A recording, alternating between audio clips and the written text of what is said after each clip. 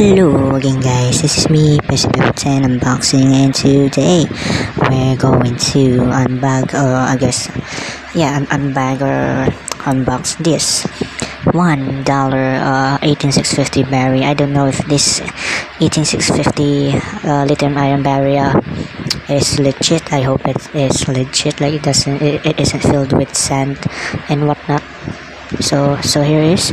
So basically I bought more 18650 battery because I'm gonna use it for I'm gonna put it in my DIY power bank that I bought and reviewed. I don't know when that video will be up on my channel, but yeah, subscribe guys, turn on the bell so you can get notified when I upload that video. So now just gonna tear open this package, as you can see right there. So oh wow, so good. So I guess the protective layer is basically cardboard, and it basically not bubble wrap and whatnot. So how do I do this without Mr. Snip Snip? How will I do this, guys?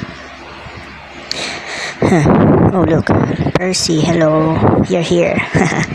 Oh, kawaii koneko-chan. So how do I open this thing without Mr. Snip Snip?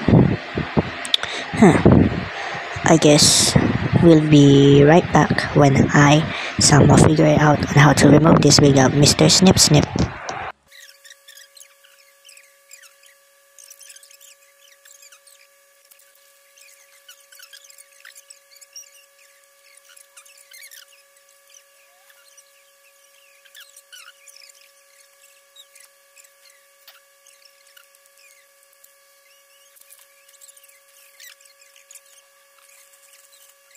So after 5 minutes, I basically successfully removed the cardboard protection.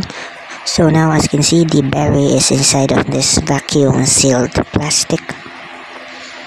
Pretty neat, and it looks like these batteries are refurbished, like came from old laptops, basically the laptop batteries and whatnot, or from some old devices that works on 18650 batteries, like I guess power banks and whatnot.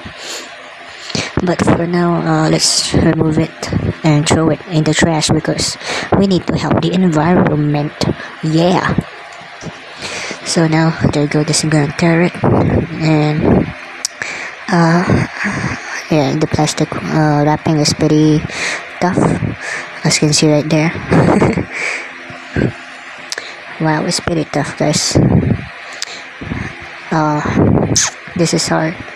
So I guess we'll be right back when I successfully remove everything from its plastic casing.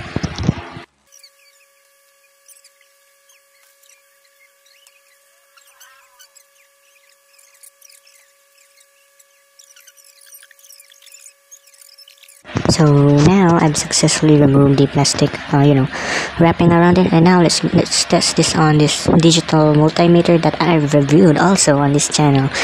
I don't know when the video will be up on my channel, but just turn on the bell, guys, subscribe. And yeah, so basically let's now turn it on to DC and to measure the voltage of the battery. Let's see if it isn't dead yet. How do I do this? So you guys can see how much voltage is there in the. There you go. So positive to positive, negative to negative. I don't know if you can see that, guys. I guess let's put it closer to the camera right now. So just wait. I guess let's do like that. So negative to negative, positive to positive, and so we're basically getting 4.8 volts. Wow, 4.08 volts. Pretty decent.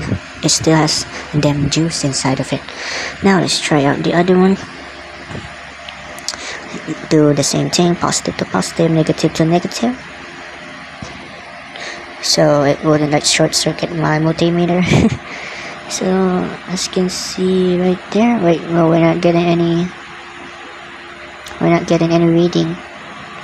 Wait, tomate. There you go. Guess now you can see it properly. Very smart, Percy. Now let's do that again so you can see how much voltage the other battery has or have. So we're getting a reading of 3.93 volts. So I guess it still has pretty decent amount of juice inside of it. Now let's try the other battery, and we're getting 4.05 volts. Yeah, pretty neat. So those three berries has still have them juices inside of it. Now let's try this other one.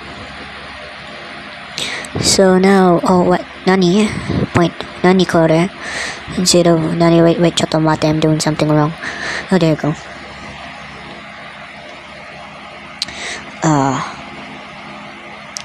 So we're getting a riddle. Yo, is this battery dead? Chotomate. Let's put it on the bed so we can see. Oh wow, okay. So we're getting a read of 3.85 volts.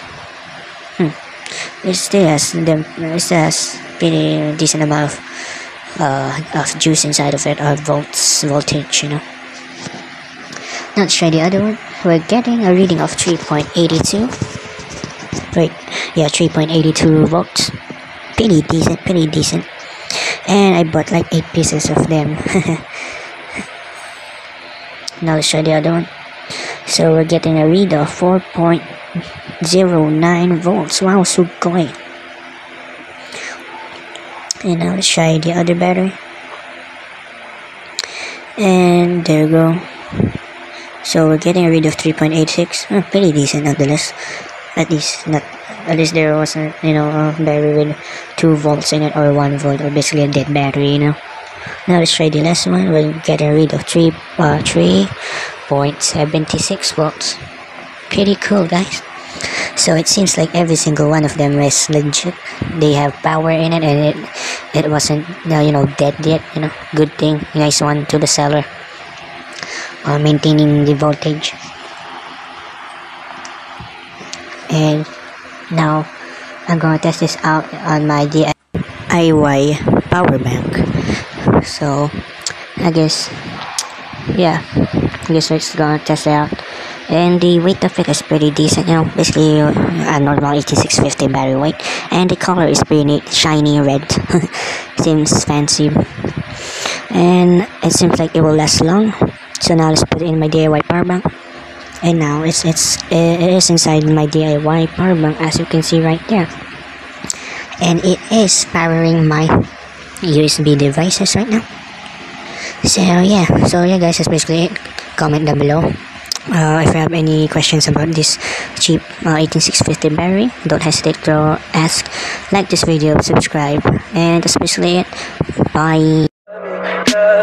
Tell me pretty lies, look me in the face, tell me that you love me, even if it's fake.